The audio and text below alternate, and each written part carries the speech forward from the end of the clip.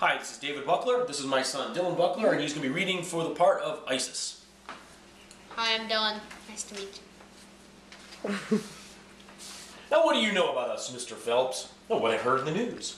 Terrorists bent on creating chaos and making elite's life miserable. Which, by the way, I commend you for it. However, I'm not about to give you my formula so you can kill all of the elite. And that's where you're wrong, Mr. Phelps. And you are, what, late for high school? My oldest son, Isis. We want this fuel to be used as a propulsion, not destruction. I detect doubt in your expression. What could you possibly know about this fuel? I conducted tests and was able to determine the permeability of the ethicellulose and nitrocellulose films to 18 different gases and vapors.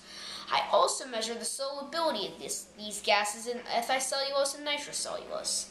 I made an attempt at gas suppression with chemical additives that could render free radicals impotent by reacting with them. However, that didn't happen with your formula.